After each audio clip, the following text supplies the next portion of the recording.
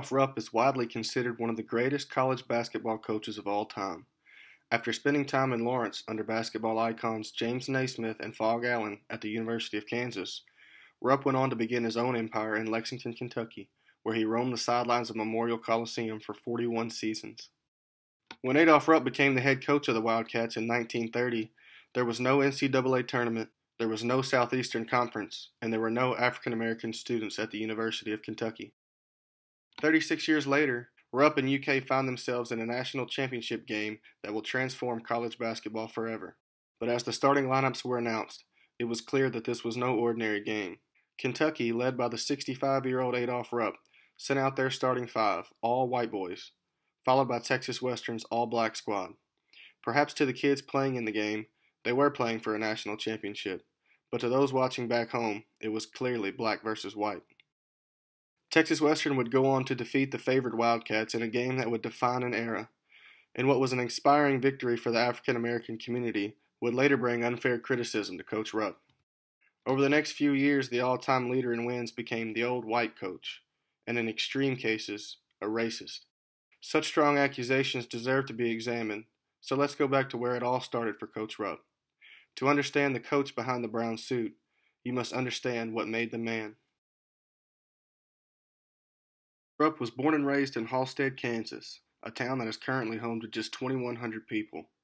Like most Midwest kids at the time, Adolph had a hoop nailed to a barn next to his house where he would spend hours practicing. At 8 years old, he witnessed his hometown Halstead Dragons win back-to-back state championships, and his love for the game of basketball began to grow. In high school, Adolph was simply known as one of the guys, a hard-working 6-foot center and natural leader of the basketball team. At the time I started in the bank here, there were a number of guys around, men that were his age and went to school with him in high school and played ball with him. And they were always marveled. They knew him just as Adolph, one of their teammates, and that he got to be a person a well-known nationally. That they would have never believed that would have ever happened, but it did. After graduating from Halstead, Rupp would enroll at Kansas University and was a member of the basketball team. At KU, Rupp learned from two of the most influential figures in the game of basketball, legendary coach Phog Allen and Dr. James Naismith. The teaching skills Rupp took away from Naismith and Allen were invaluable. He took what he learned from both of those men and then added his own innovations to come up with a Kentucky-style basketball. Before Coach Rupp, the game of basketball was unfamiliar to the modern-day fast break. As head coach of Freeport, a high school in Illinois, Rupp built a team that would go on to win 73% of its games, a team that featured William Mosley, the school's first African-American player. This was also the time that Rupp began one of his most famous superstitions, the brown suit. I started coaching in high school, and I finally got ahead to $22, $23, and I bought a new suit. I bought a blue suit, and that very night, they whipped the daylights out of me. So I said, forget about blue. Back to the brown. And I went back to brown. I wore a brown suit every day since then. The decades to follow would see a coaching prodigy become a legend. Rupp took over a successful but underappreciated program at UK. Administration had always favored football, and that continued through the first few years of Rupp's career. Then he started winning, and winning big. UK received its first invitation to the NCAA tournament in 1942. The next 9 years would see Rupp win 3 national championships, and his position in the coaching world had been solidified. While no African American would suit up for UK until 1970, Rupp had worked and mentored many African American players and coaches. Newton Thomas was a coach that attended many of Rupp's clinics at the traditionally black Kentucky State University. Don Barksdale played for Rupp in the 1948 Olympics and would later become one of the first black players in the NBA. In 1950, Coach Rupp helped Jim Tucker, a local black player, get into school at Duquesne. In 1951, Solly Walker became the first black opponent to play in Lexington. Coach Rupp urged fans to treat Walker with absolute respect. Coach Rupp would also be appointed to coach the Kentucky-Indiana All-Star Game for years, where his team consisted of many African Americans.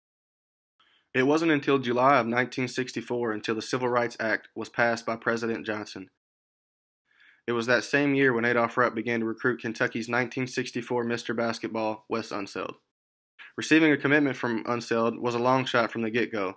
Player safety was the most important aspect to the family, and UK could not provide that guarantee.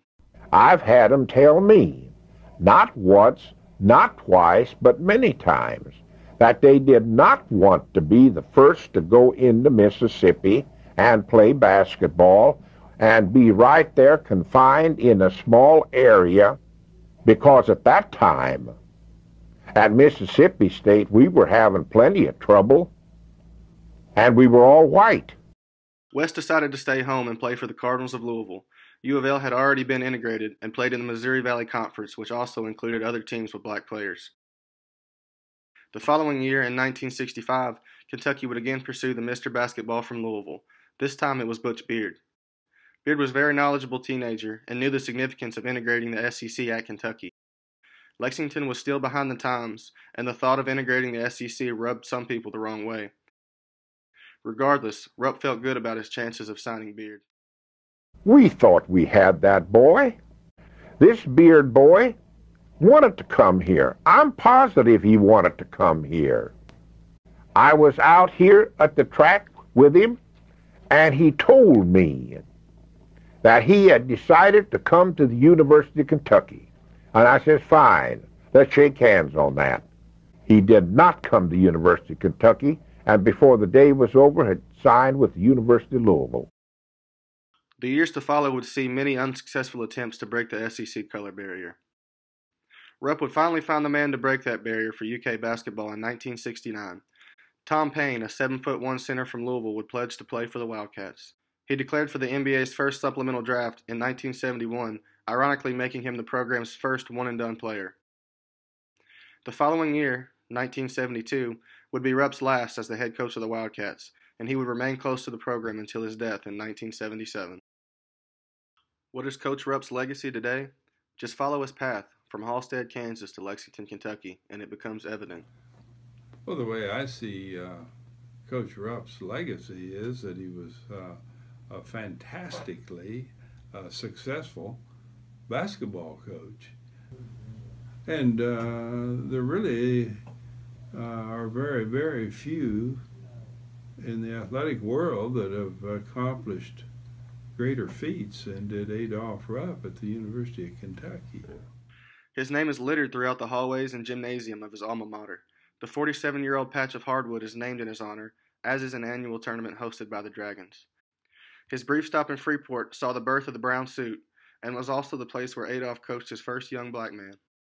I never felt at all that Negro should be barred. In fact, I had a Negro in the first high school team that I ever coached when I was in Freeport, Illinois.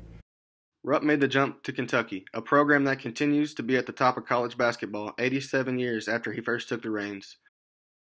Some may look at Rupp's legacy and immediately associate it with the 1966 championship game. For many, the only knowledge that they have of this event is the Disney production Glory Road in 2006, a production that totally misrepresents the legacy that Rupp left on basketball. We feared Coach Rupp, and that was contrast to what he really was. When you got to know him, he was a very considerate, warm-hearted, generous person, and not at all as gruff and as ruthless as he appeared. The legacy that Rupp's journey portrays is one of desire, a desire to prove he could be the best, a desire to make his family proud, a desire to make a difference in the lives of countless young men, white and black alike, and above all, a desire to win.